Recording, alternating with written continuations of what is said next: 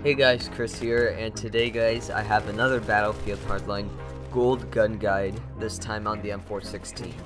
And just before we get into, this gold gun guide, I do have another one going up on the Scar H in a few days, so look out for that too at the end of the outro, because it'll probably be uploaded on the 24th, or probably the 25th or the 26th, so look out for that.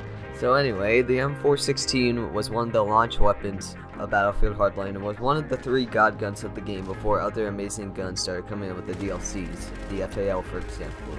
The M4 is still one of the best guns in Hardline, available only for the criminals until you get a weapon license voucher or do the weapon license glitch. For the setups, I would recommend a Cobra sight, but any sight would work because, that's your opinion. Extended magazine or laser sight, depending on which one you want. In my opinion, extended magazine is better because it gives you some extra bullets to finish off a few more enemies. For muzzles, I would recommend a heavy barrel, compensator, or muzzle brake. You can use a suppressor if you want to stay stealthy, but the 3 that I recommend are much better and provide more control over your weapon. And finally, for the grips, I'd go with a stubby or angle grip depending on which muzzle you choose. Play around with these setups so you can see which one plays best for you.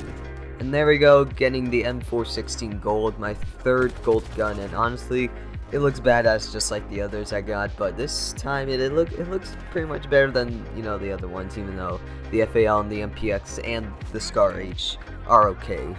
So pretty much like I said with the M416, it was one of the god guns of Hardline alongside the AKM and the M16A3 until, other weapons started taking over, but pretty much the M416 is still good. It's honestly, it's a great weapon.